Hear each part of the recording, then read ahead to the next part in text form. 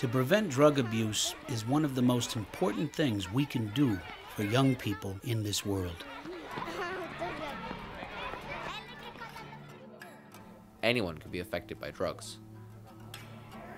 Without the right guidance, young people are the ones who are most at risk. The younger you start to take drugs, the higher the likelihood that you become addicted.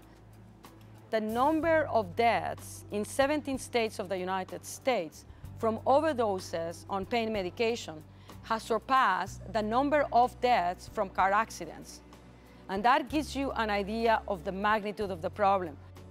We always ask ourselves, why the problem is growing? Somebody needs to ask these new hard questions. Mentor was founded by Her Majesty Queen Sylvia of Sweden in collaboration with the World Health Organization. Mentor has a very important role being the international voice of drug prevention, coming in as a non-government organization. We have implemented program in 80 countries, and we have established national organizations in many parts of the world. Within Mentor International, our mission is really to promote health and well-being for young people in the world, with a purpose to help these young people never to fall into drug abuse in the first place. Mentor es chévere porque nos ayuda a valorar las cosas, nos aprendemos a compartir, aprendemos a querernos. Prevention is the best strategy that any country can have in terms of return. If you can prevent substance abuse, you actually can have a huge impact in society as a whole.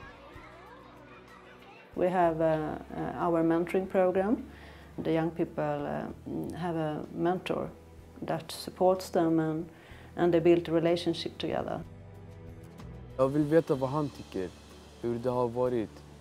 Alltså jag vill veta en äldre människa ska tycka hur det ska vara och hur det var.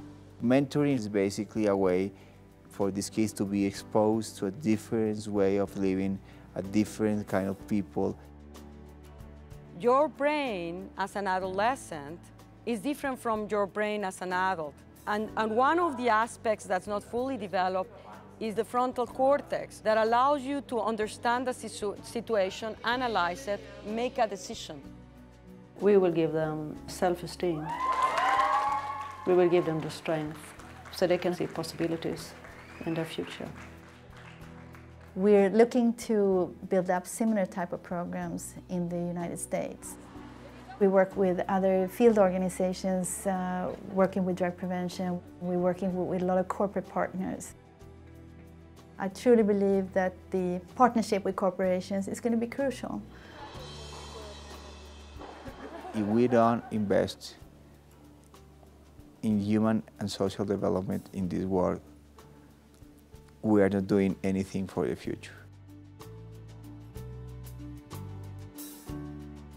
We all deserve to be given these opportunities.